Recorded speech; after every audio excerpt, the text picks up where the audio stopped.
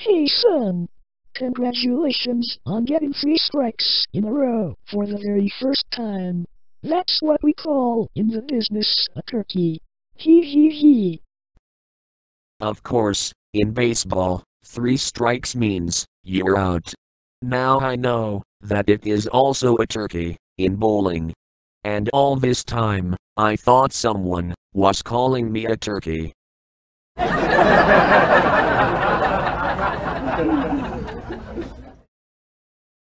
Nah, it's just an old bowling expression.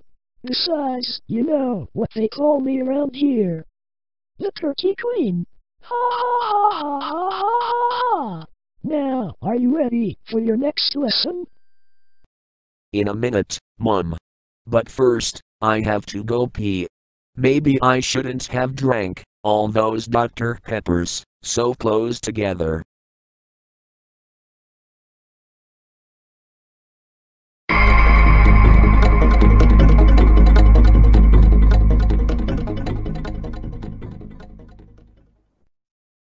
Ha oh.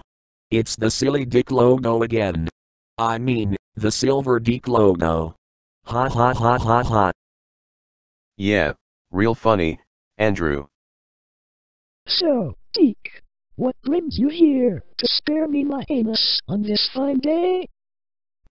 I'm really mad as hell. Didn't you hear about what that damn Spunkygal kid did? Billy Spunkygal? Ha oh. What kind of mischief did silly Billy cause this time? Well, if you must know. This time, Billy Spunkygal went to the local TV station. When he got there, he hacked all of the kids' TV shows to make the characters on them sound like they're saying curse words. Every single kids program on Nick Jr., Disney Jr., PBS Kids, Universal Kids, and every other TV show and channel made for kids now have people swearing in them. Even though cursing in kids' TV shows is forbidden by the Federal Communications Commission. And now because of Billy's stupid prank, there are now kids going around and yelling cuss words in public. So, that would explain why I've been getting cussed out by a bunch of 5-year-olds all day.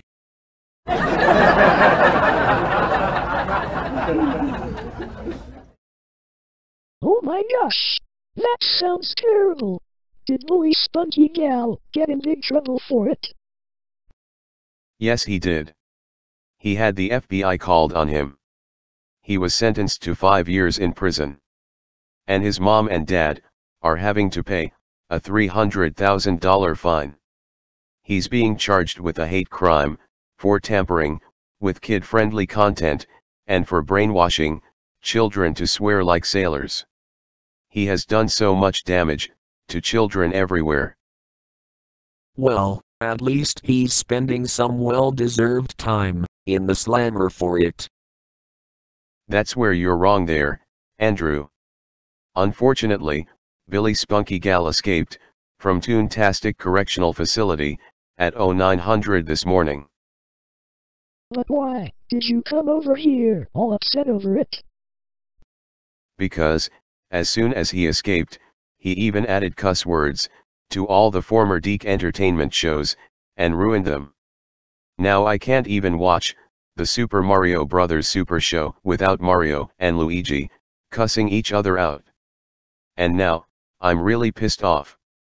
As a former Dic Entertainment employee, I'm ready to get my revenge on that little punk. Well, good luck trying to find the little ragamuffin. Do you have any idea where he may be at? I think I've got a good hunch as to where he is. I'm gonna need you to come with me though, Janet. I don't want to do something that I might regret.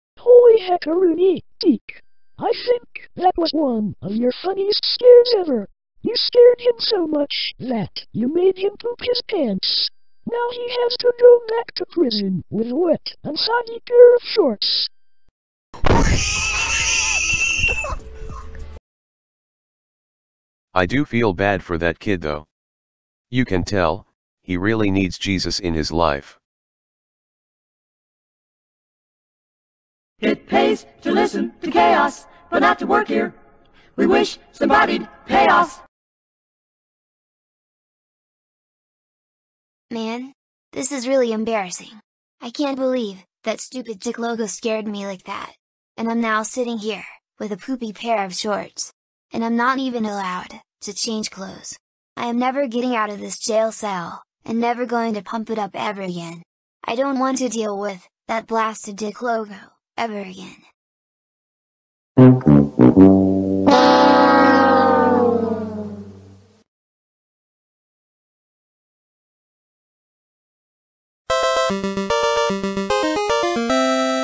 Special thanks to Colin Hildebrand for inspiring this episode of Dic Logo Scares Kid in Bed.